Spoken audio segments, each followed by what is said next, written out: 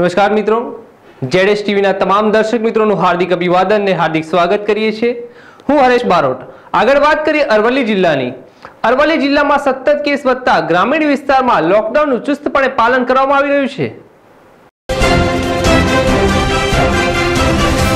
અરવલ્લી જિલ્લામાં સતત કેસ વધતા ગ્રામીણ વિસ્તારમાં લોકડાઉનનું ચુસ્તપણે પાલન કરાવવામાં આવી રહ્યું છે।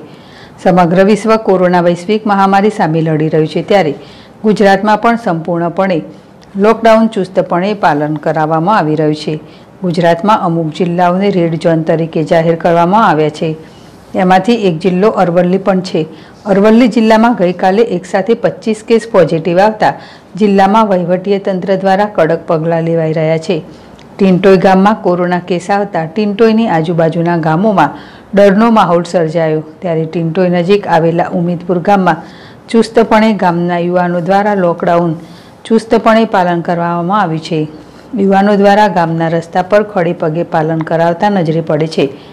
મારું ગામ સુરક્ષિત ગામ તે પંક્તિને યથાર્થ કરવા ગામમાં કે બહાર ગામ કે શહેરની વ્યક્તિઓ માટે પ્રવેશબંધી કરવામાં આવી છે। ગામની દરેક વ્યક્તિને ઘરમાં રહીશું તો સુરક્ષિત રહીશું સમજાવવામાં આવી રહ્યું છે। દેવાંગ ચૌધરી, ZSTV, અરવલ્લી।